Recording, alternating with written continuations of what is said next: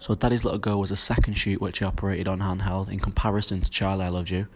This scene here coming through the hallway, I was able to use the easy rig which made the movement going from the door to the living area much more smooth.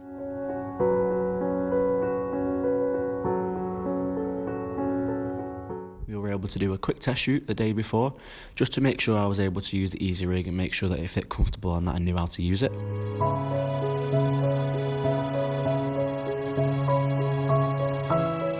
We did have a few issues, the main one being the lenses. We didn't climatise them upon arrival to location.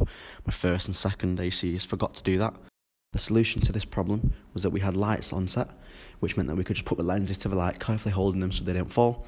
The heat from the light, then put the heat onto the lenses, which meant that climatisation would happen quickly.